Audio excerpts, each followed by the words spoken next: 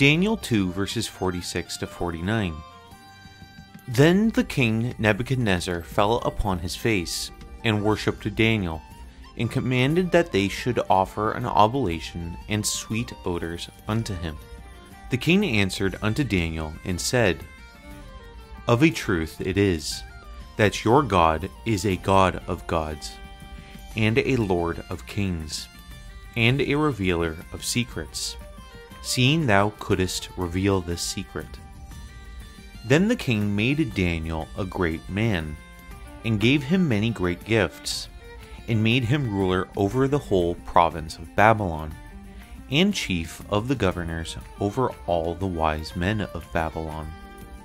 Then Daniel requested of the king, and he set Shadrach, Meshach, and Abednego over the affairs of the province of Babylon. But Daniel sat in the gate of the king. Once again, as we saw with the end of chapter 1, as with Daniel and his friends resisting the king's portion of idol sacrificed meat, we see Daniel's unwavering commitment to God and his will, in which he was also blessed greatly for this, even through Nebuchadnezzar, king of Babylon.